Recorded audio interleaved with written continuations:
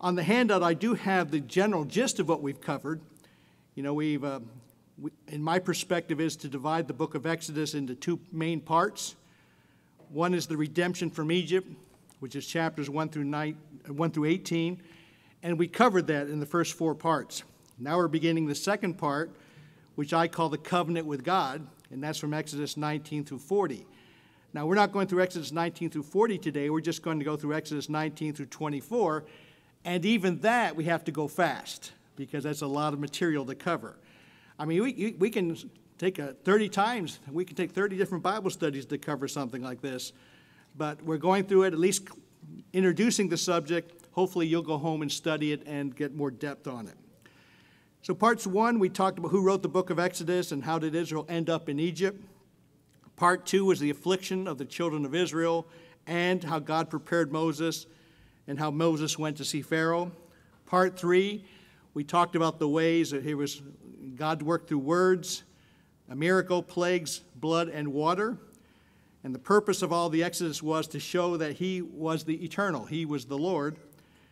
He did have a message entitled, "Let My People Go," but God hardened Pharaoh's heart. And that was an interesting study about God hardening Pharaoh's heart. I still would love to have more interactive study on that because that is just so illuminating to me about what that concept means. The last time we talked about the initial reaction of joy when they came out of Egypt, and the people soon complained, but then there was a preservation. By the preservation was God answered prayers, how God made it good for them in that situation, how he answered prayers in their life. So now we come to part 5. We've come to the point now where we're done through chapters 18, up to 18. They've escaped from Egypt. They've come through the water. They had their reaction. And now the 3 points we're going to cover today is the first point will be God mentioned a covenant.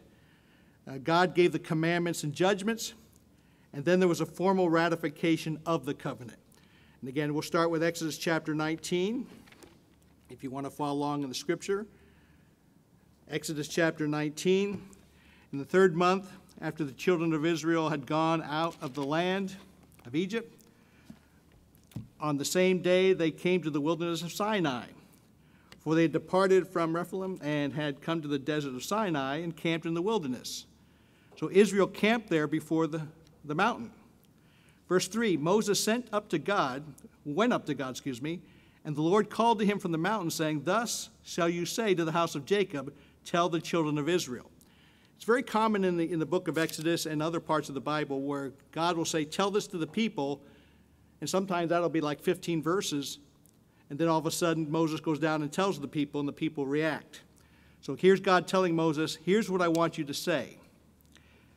You have seen, verse 4, what I did to the Egyptians, and how I have you as eagle's wings and brought you out to myself. I want you to think about that for a second, and I think this is a great point of understanding, a caution I like to regularly give. I like to regularly give to people not to get too literal with the English words in the Bible. The Bible's written in Hebrew, Greek, and Aramaic, and so thereby they're translated. And of course, there's a big discussion about which translation should be used. I have friends who are very particular about the translation they use. I use, personally, just a way of reference, I use the New King James, but I like to compare to other translations. I like to use a lot of variety of translations. I'm not a Hebrew scholar, Greek scholar, Aramaic scholar. I can use a concordance and try to do so, but I try to use different translations. But whatever translation you use, my caution to you is be careful not to get caught up on the English word. Now, understand that God wrote a lot of things in parables, in metaphors, and that's good. In fact, that was one of Jesus' main speaking tools. You read about the parables. When he gave a parable, he gave a parable to make a point. It was like an effective illustration to make a point. And we like to caution people not to make a doctrine based on a parable, because the parable may have a certain point it's making, but the English word can cause someone to go off on a tangent. Be careful, because many fundamentalists, and I like to caution you to beware of a fundamentalist. Beware of fundamentalist Buddhists, Beware of fundamentalist Muslims. Beware of fundamentalist Christians. Beware of fundamentalist Church of God. By that I mean someone who will then extract certain parts of the Bible in such a way that they will handcuff themselves and they will act as doorkeepers to the kingdom of God. So be careful of that. Example, why am I making this point? Because verse 4, he said, I took you on eagle's wings. There's a place in the New Testament, and sometimes it's been called a doctrine of the place of safety by fundamentalist churches of God, where they think people are going to go somewhere to a certain spot at a certain time, and those fundamentalist churches of God will say the only way you can get there is by being loyal to them. So if you can recognize that, that can be a control mechanism of you have to listen to them, you have to be allied with them, you have to be your allegiance to them, or you won't be protected in a place of safety. What happens, though, is the place of safety, when he talks that about in Revelation 12, he says they go on eagle's wings. And so I told you about one of my friends who attended this congregation who came up to me one day and said, he probably called me Mr. Havir. He may have called me Dave. I wouldn't have cared if he called me Dave, but if he said, you don't believe in there's just one place of safety, do you? I said, no, sir, I do not. I do not believe that. I said, if God wants to have one place of safety, he's the boss. Whatever he wants, he can have, but I personally don't believe there's just one place of safety. I believe he can protect us in lots of different ways, lots of different situations. And the man said, what about Revelation? And I quickly interrupted him and said, Revelation 12:14. Because I knew what verse he was going to, because the verse Revelation 12:14 said he would go into her place on eagle's wings. So it says her place. I said, notice it says on eagle's wings. So you think an eagle's going to fly into your house, and you're going to grab on the back of that eagle, and the eagle's going to fly you to a place of safety. And by the way, for some of us, it'd have to be a pretty big eagle. So here you get back on the eagle's wing, and it flies me to a place of safety. And he said, no, that's symbolic. I said, oh, so you recognize the beautiful writings of the Bible are sometimes very symbolic and very beautiful. I think the symbolism is beautiful. How did they go on eagle's wings back in Exodus? They walked.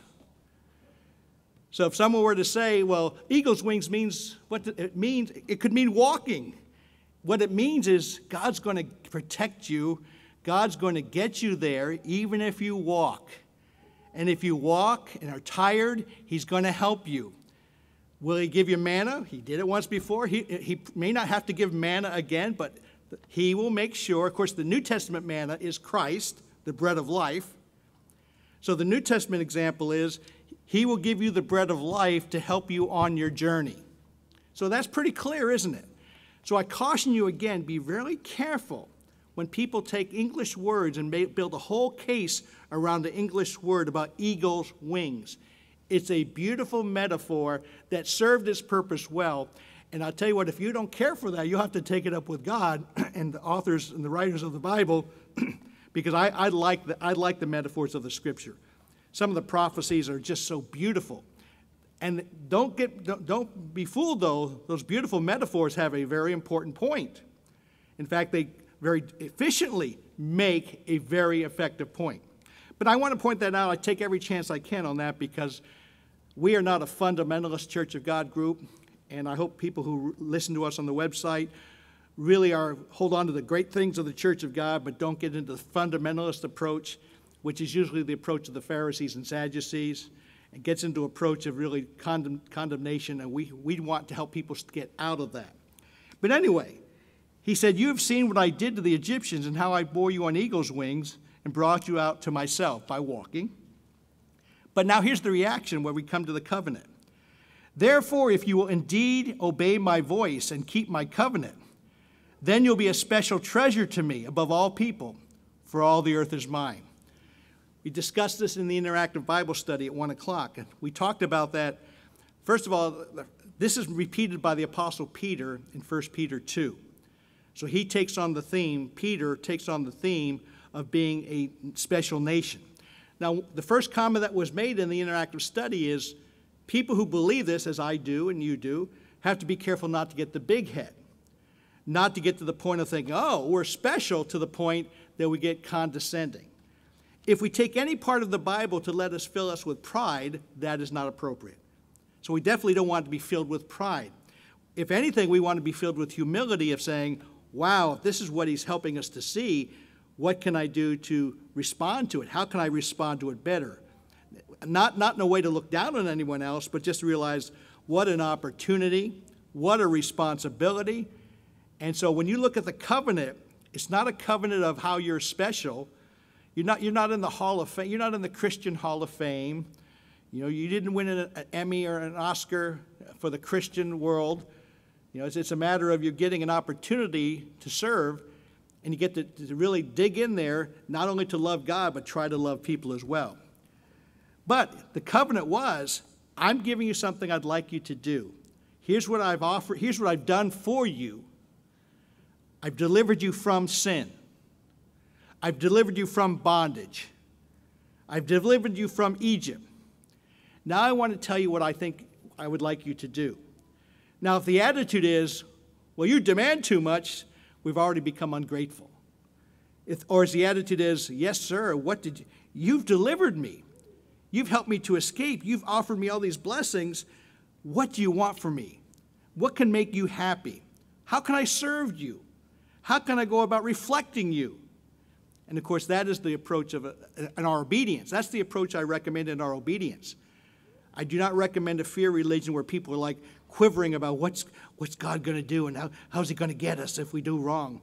I don't endorse that at all. I like what the Apostle John mentioned about perfect love casts out fear. I believe that. I also believe the Bible talks about respecting God. For sure, we need to respect God, but that's not quivering, quaking fear. I know you can look for scriptures and make that case, but I hope you'll look at all the scriptures and make the case of God's love. He is saying here, I want to make an agreement with you. And he's telling them about the agreement. So he mentioned the covenant. Let's see. He talked about, and then verse 7, he goes back to tell them, you know, God had told this to Moses, so Moses went back and tell them what God had said. Notice verse 8. And all the people said, all that the Lord has spoken we will do. You know, we've not done this at baptism, but wouldn't that be interesting, baptism? If you came out of the water and said, all that the Lord has spoken, I will do. Now, even though you and I haven't said those words, that's basically what we're saying when we accept his mercy. We're saying to him, all that you say, I will do. By the way, can you see where confusion comes in then? A lot of times I tell people about faith. I think there's a lot of misunderstanding about faith. And again, I mentioned this over in Mississippi last week. I mention it here often. Hope is very important. What are the three things that God says last? Faith, hope, and love. So people focus on that faith one, and that's a good one to focus on, but hope is very powerful. So a lot of times when people say they have faith in something, they really have hope. Let me give you an example. A really sad example happened last week up in Cincinnati. Our dear friend Carrie, formerly Seelig, who married Randy Aschenbrenner, their little 2-year-old baby died. And we've had it in our bulletin. And, of course, we've known Carrie before she got married, and some of us have seen Carrie after she's gotten married. Some of us have met Randy, and we enjoy them very, very much. She's just a sweet girl. And one thing Carrie is, her blessing, her gift in life was that of being a mother.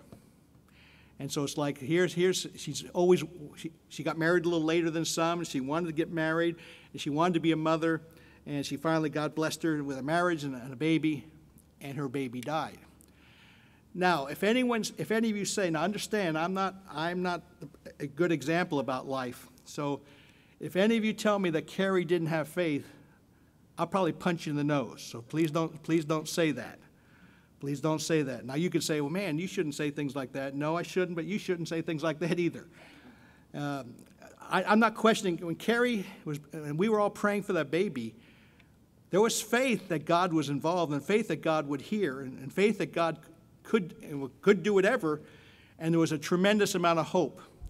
But sometimes the things that we face, the trials we face, are huge, and we need God to help us not only in the trial, but after the trial, because we're still going through it.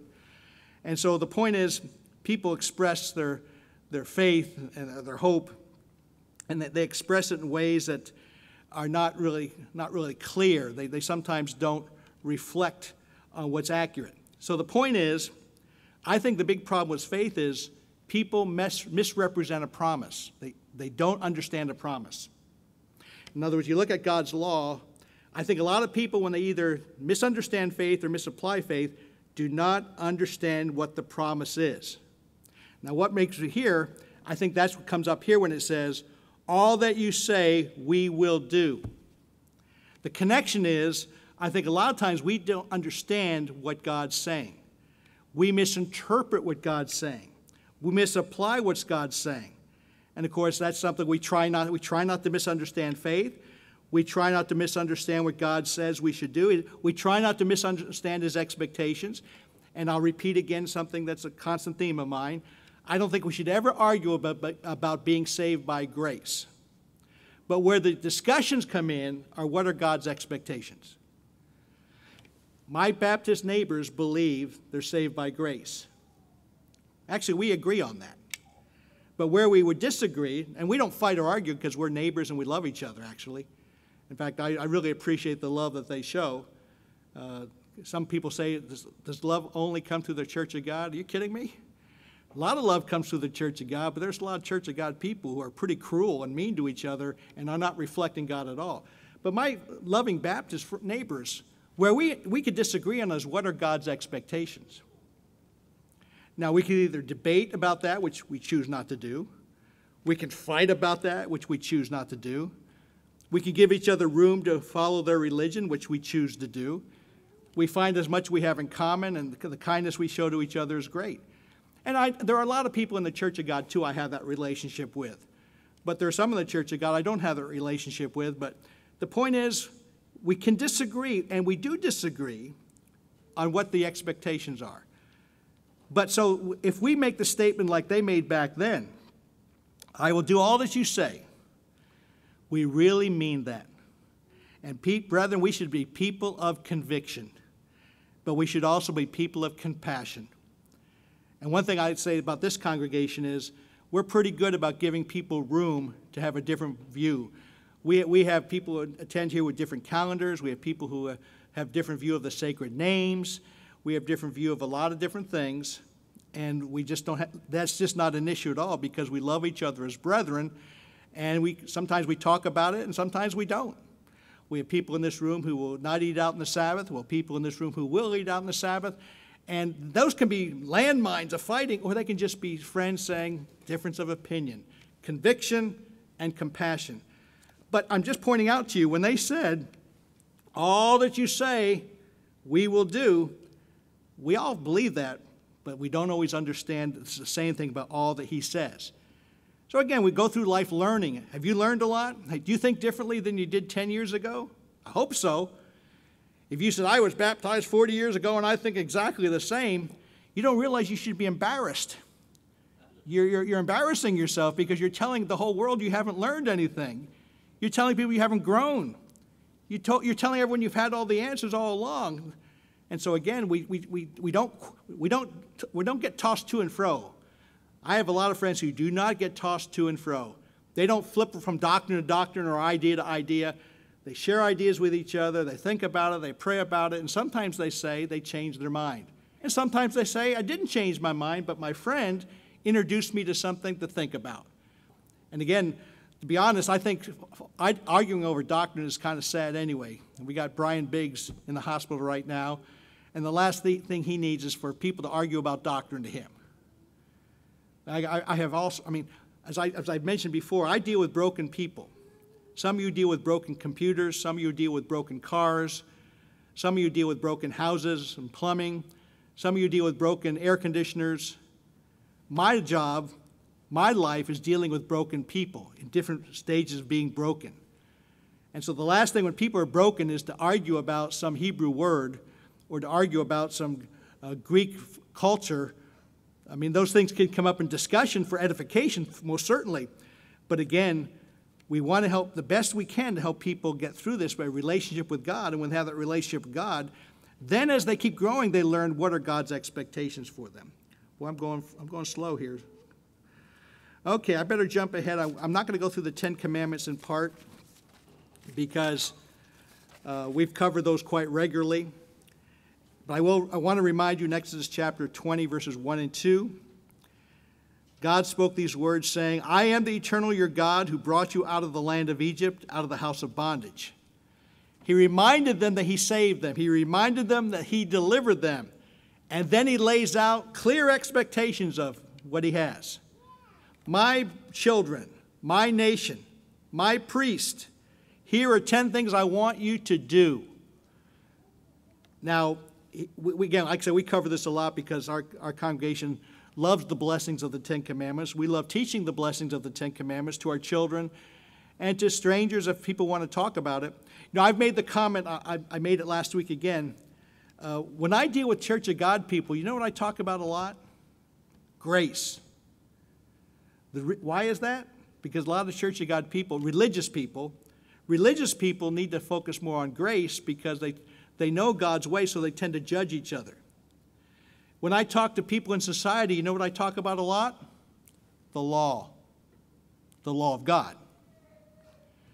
I'm not making this up. I've said this to you before. I've had a situation where a man came to me and he said, I'd like your help, I'd like your advice. I'm married and I have a girlfriend on the side, and I'm wondering what I should do about that.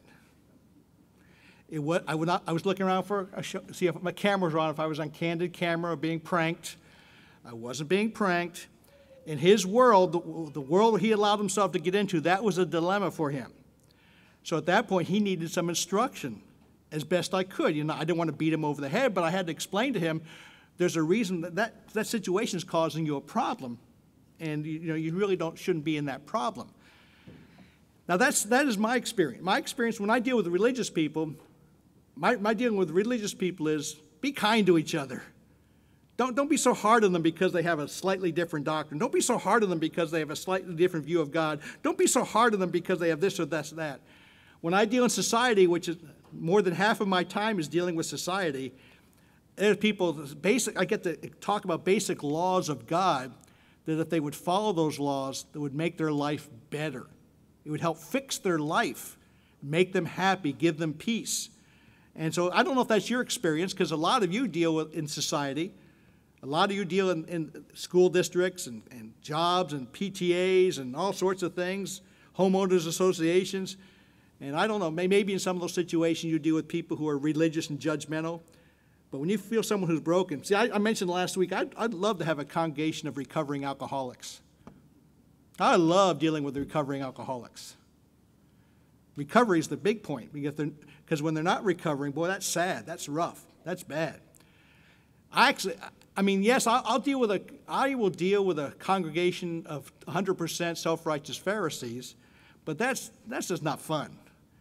Dealing with self-righteous Pharisees is not fun at all. They say, well, what about recovering alcoholics? Well, I don't know. When you see them change their life, I guess when you see a self-righteous Pharisee change his life or her life, that's bad. That's good too, but I don't know. It seems like you can make more progress with a recovering alcoholic than you can a self-righteous Pharisee.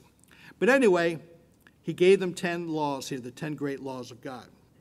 Now in the judgments, I have on the judgments on the handout, I broke the judgments down, Exodus chapter 21, verse 1. These are the judgments which you shall set before them. Now these, it's interesting, on the handout I broke it down, and you could break it down differently. You may organize it differently, because we all have our different organizational styles.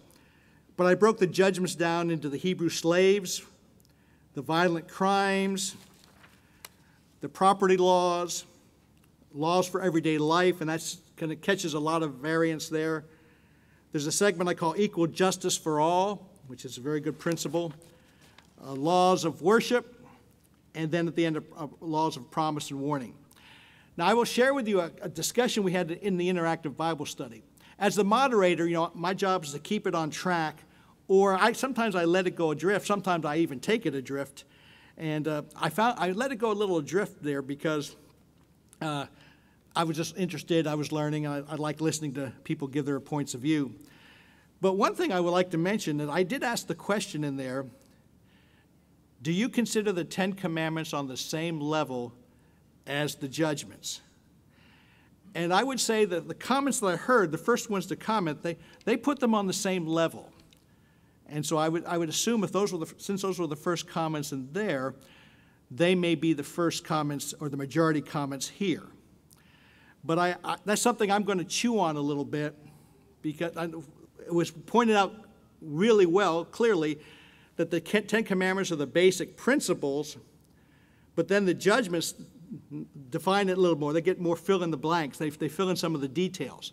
And that certainly makes a lot of sense to me. But one thing that was brought up, and again, I'm not saying this is good, I'm sharing with you as your pastor and your friend. See, I don't view the Ten Commandments, or I don't view the law of speeding in an automobile on the same level as the Ten Commandments. Now, maybe the majority of you do feel that, and I certainly would. I'm going to have loved compassion toward you, but I've never considered that when I've gone 66 miles an hour. I didn't consider it on the same level as breaking the Sabbath. I didn't consider it on the same level as stealing or killing. I didn't. Now, something that, again, what we do is we plant seeds and we think about it, and why do I even bring it up? Why do I bring it up a potential flaw, or why do I bring up something that you would consider a flaw? Why do I bring it up in open?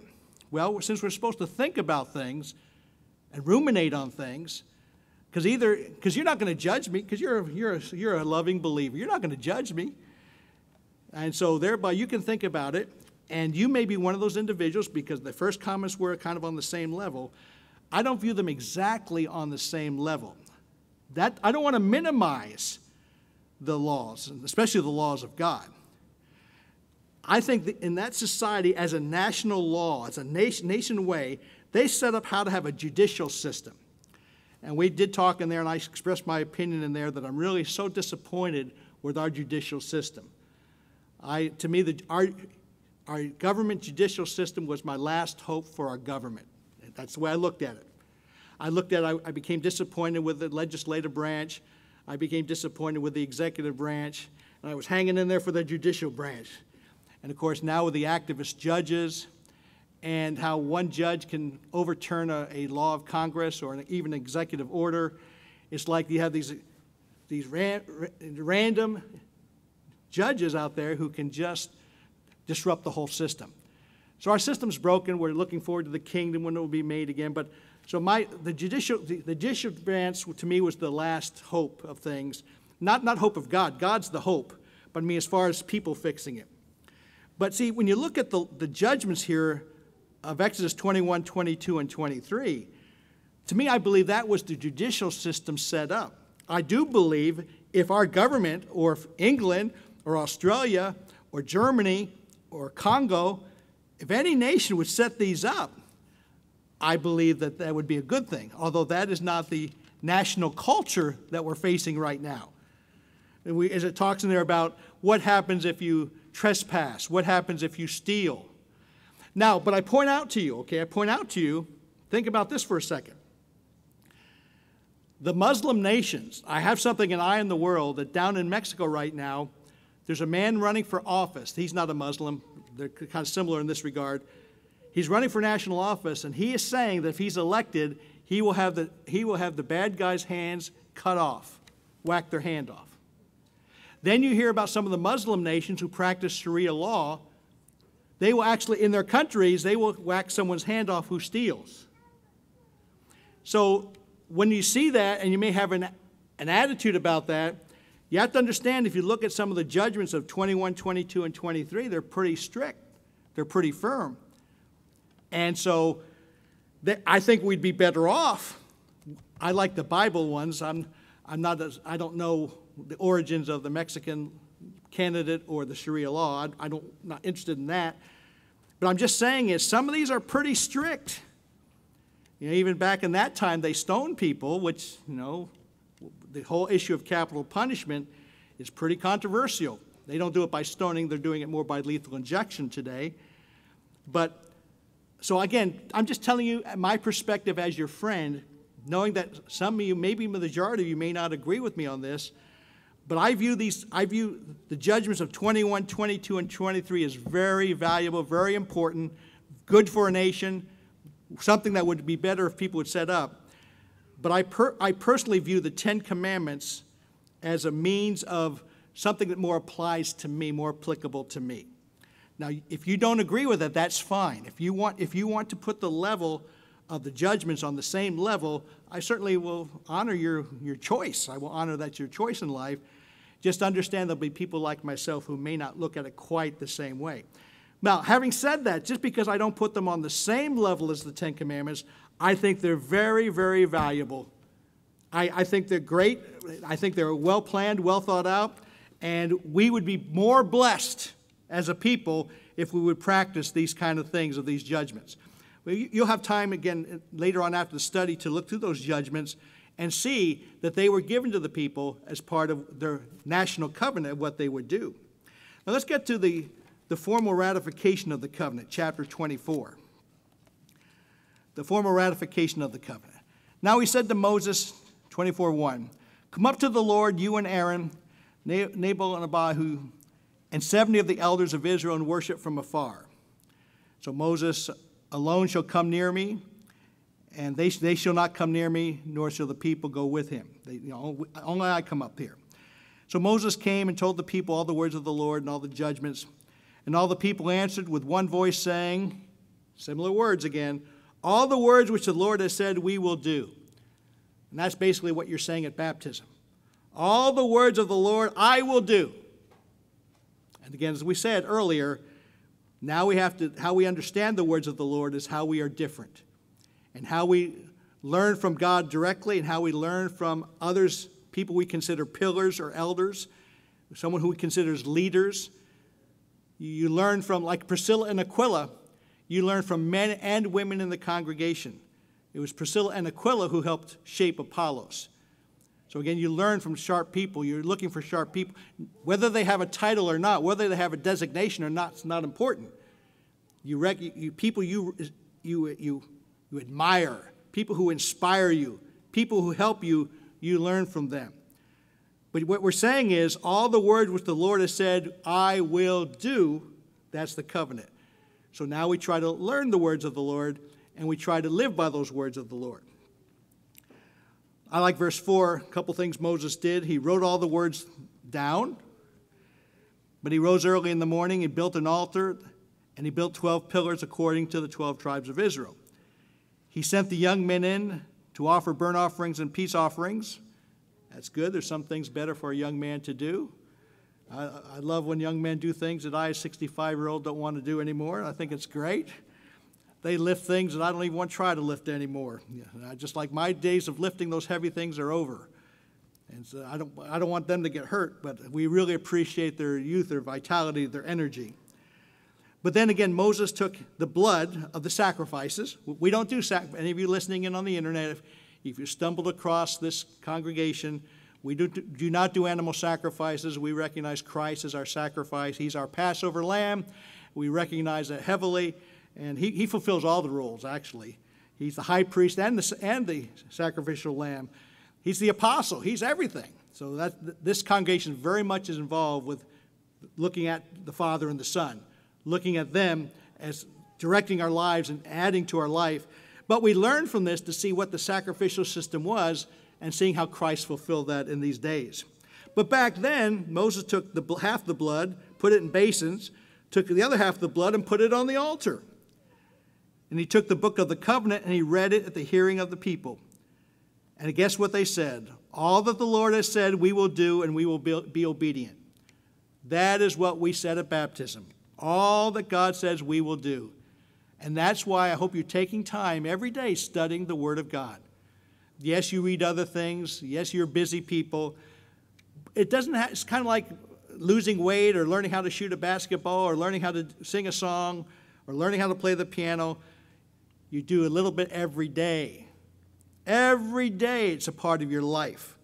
And hopefully part of the Bible, reading the Bible is a part of your life every day. I know you're busy. I know you've got other important things to do. Don't skimp on the other important things, but don't skip on your Bible study. So anyway, he took the blood, he sprinkled it, and then he did according to the words. Verse 9, Moses went up, also Aaron and the 70 elders, and they saw the God of Israel. And there was under his feet, as it were, a paved work of sapphire stone, and was like the very heavens in its clarity. Now on the nobles of the children of Israel, he did not lay his hand. But they saw God, and they ate and drank. And the Lord said to Moses, "Come up to the mountains and be there, and I will give you tablets of stone, and I will give you the law. I will give you the commandments which I have written. I want you to teach them." And I want us to learn, a break from the reading, I want us to learn that we learn these things to be teaching them, not forcing it down people's throat. In fact, as a teacher, there's two ways to look at it. This is a subject all in itself. You want to have the right material first, and secondarily, you want to have effective ways of presenting it. There are some people who are effective teachers, but they don't have the right material. If an effective teacher is teaching abortion, that's horrible. They are effectively teaching the wrong material. But there are some people who have the right material, but they're not really good teachers. It's kind of like a doctor. I want a doctor who is skilled and a doctor who communicates well. If I have to take a choice, I want one who's skilled. When I had my heart surgery 2 years ago, I happened to pick my own surgeon. Happened to find I had a week before I had my heart surgery, and I did research, and I found one. He's very skilled, and he was also a good communicator because he made my wife feel safe and comfortable. Because my wife was nervous, and he was very calm. But I'd rather have a skilled doctor first, even if he's rude. I can deal with his rudeness, but if I'm going to have someone whacking on me, if I have a mechanic, I want a mechanic who's skilled, but it's nice if he communicates well too, or she communicates well too. But if someone's a good talker but a lousy mechanic, that's not going to help you out. If someone's a good talker and not a good surgeon, that's not going to help you out. So I want someone who is skilled first, and then hopefully they're also a good communicator. And they're out there. You can find them. But anyway, God gives us these laws and commandments. We want to know the right material, but hopefully we're getting better at expressing ourselves. We're getting better at planting seeds. We're getting better at helping people who don't know God. We're getting better at people who question God. We're getting better at people who are argumentative. I mean, if someone argues with you and you just argue back with them, it may not be the best way to teach. Anyway, my time is up, so I'll just go to the last verse. He was up there 40 days and 40 nights. Anyway, so I gave you this little bit today from Exodus 19 through 25. We'll continue with our series. If you'll bow your heads, we'll ask God's dismissal. Our loving Father in heaven, Father, we thank you so much for the opportunity to talk about your way of life. There's so much powerful things in your word, so many good things even in the scriptures we looked at today. Please help others today be motivated to study these verses and to learn what you want them to learn, and let them not only learn the good information from you, but if they'll also find ways to better teach to others so we can fulfill our purpose of glorifying your name. Father, we look forward to your kingdom. We want to reflect your kingdom. We want to reflect your way of light. We give you thanks for all that you do. In Jesus' name we pray. Amen.